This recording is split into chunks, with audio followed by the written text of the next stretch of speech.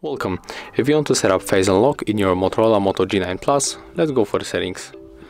Right now we have to go right here for the security, then just go here, click on the face unlock, input your currently locked method. Here we have to read the description, click to setup, accept the permission and read it one more time. And at this time I'm going to take off my microphone because it is in front of my face, so I think the scan is not going to be able if I leave it like that.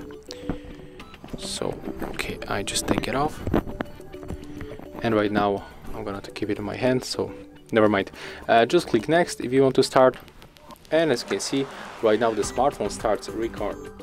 I was about to say recording sounds, but it starts recognize the face and it is set up. So click here done, and right now we can check if it is working. So lock the device and press the power button one more time, and as you can see screen is unlocked. So that's how it looks. Thank you guys for watching. Leave thumbs ups, comments and subscribe to our channel.